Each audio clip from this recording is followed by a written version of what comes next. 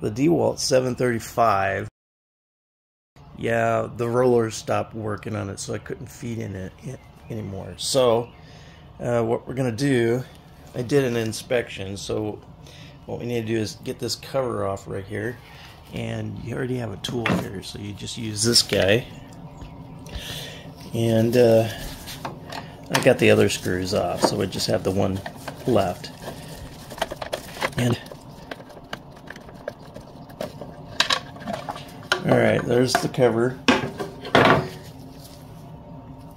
Your screws can actually be stored up here, so pretty handy for maintenance. Okay, so the problem that we had, the rollers don't feed anymore, so that tells me there was a problem with the linkage somewhere in here, one of the pulleys or something. So I actually took out the cover, and we're gonna get really close to this guy, and you're gonna see this spin, but you're not gonna see the sprocket spin.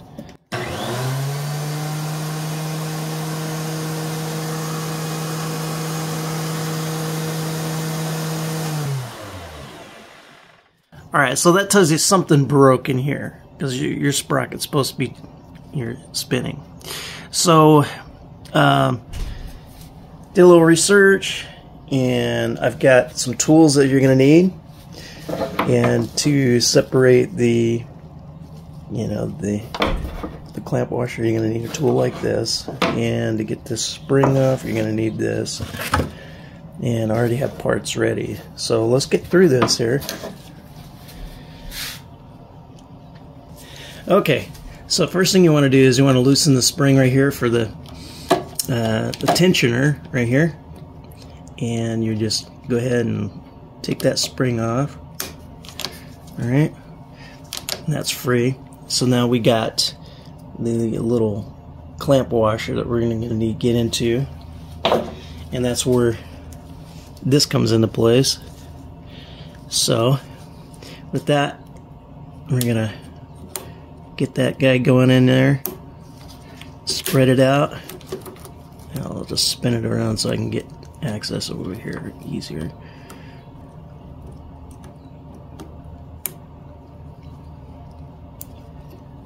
Just like that.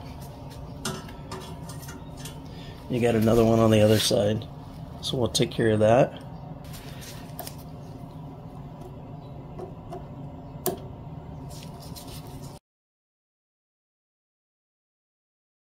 Okay, now that we got those clamp washers removed, you could just slide this right off. Just like that. Alright? So, quick inspection tells you something's missing there. So, the one sprocket has that little tab right there, the key. And this one is missing. And it looks like it might have broke off. In fact, it did. It's right, you can see right there.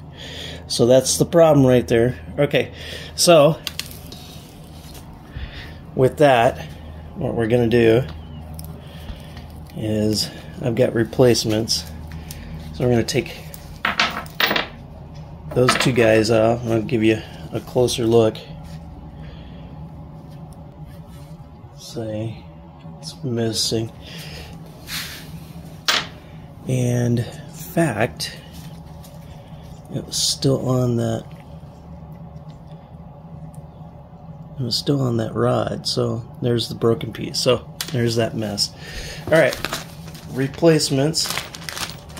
Now, since it's a failure, it's probably going to fail again on the other one. So I went ahead and bought two of these guys.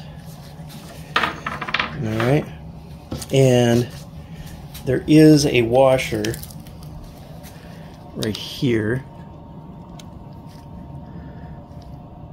I'm going to inspect it. It actually looks good, so I can reuse that. And since I took the clamp washers off there, the old one, I went ahead and ordered a new set because, you know, might as well get a new fresh set of clamp washers there. So these old guys are done, and I got the new ones. And so it's just as simple as getting and reinstalling it. Alright. Okay, let's take this guy, put him back together.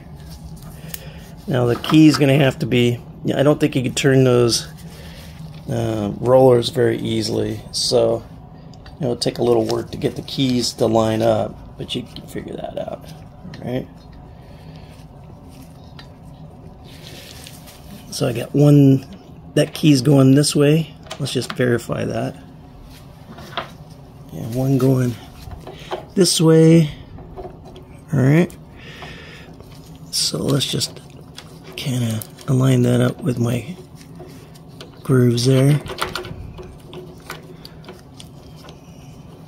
And I might have to turn it just a little bit somehow. Yeah, one more over somehow. This can be a little tricky.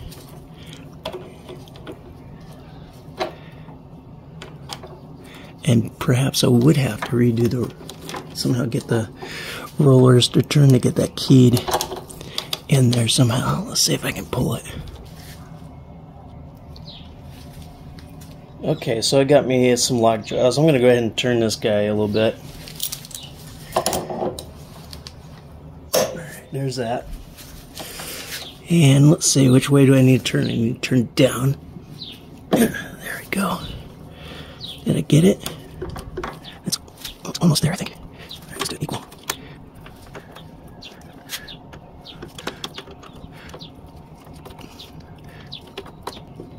There we go. Alright. Getting into it. Alright. Tap that down so I can get those clamps on.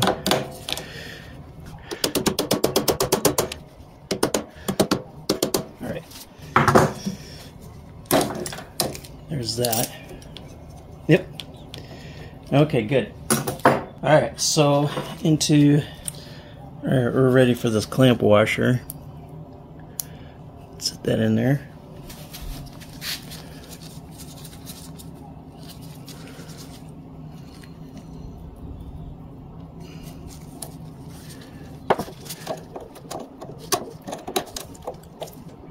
There we go, we know it's in there now. Alright, good. Alright, and on to the next guy.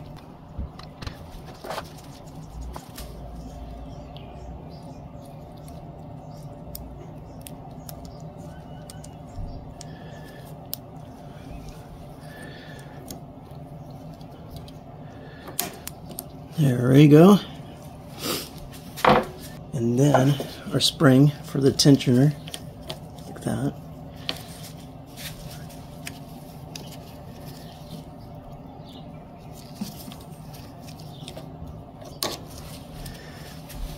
That looks good. Alright, let's turn it on. And remember, always unplug this thing when you're working on it. So, alright, we should see this thing turn. Let's see what we get.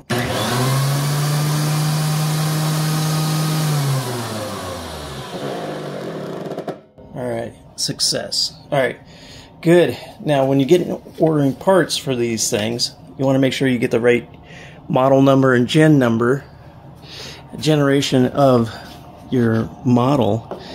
So you can find that up here. Here it is, and you can see right here where it says type. You're going to need to look at that. So this is a type 1. I believe there's a type 12 out there too. Make sure you're matching your parts for what type you got to. And I'll leave a link to where you can get some replacement parts, and hopefully this works out for your solution. It's not too bad. When you do get these, one of them breaks, order an extra set so you have two of them, because you're going to have a failure in the future for another one. So just anticipate having them on hand. They can save you time instead of waiting a week for the parts. And it's best just to have these on hand. These are notorious to fail from looking at some chat discussions and stuff. So, alright, well, there you go.